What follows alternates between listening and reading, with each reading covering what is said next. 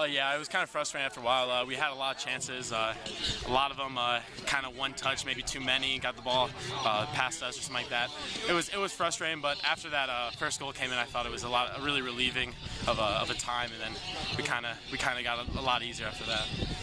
How big a match was this? Not only for the conference race, but coming off a big match on Saturday and the way that ended, just in terms of trying to regroup against a team that's obviously improved. Yeah, it was a really big match for us. It was a great way to bounce back.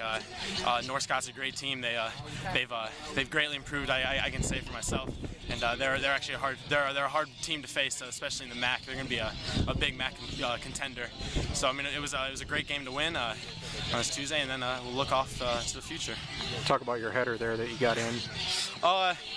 You got the ball kind of for a corner, and we usually sometimes do a short pass.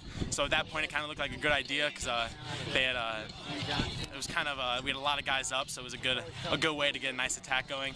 And the ball just went through the middle, and I somehow found my head on that, and it kind of surprised me. I thought I was going to hit it over, but it went in.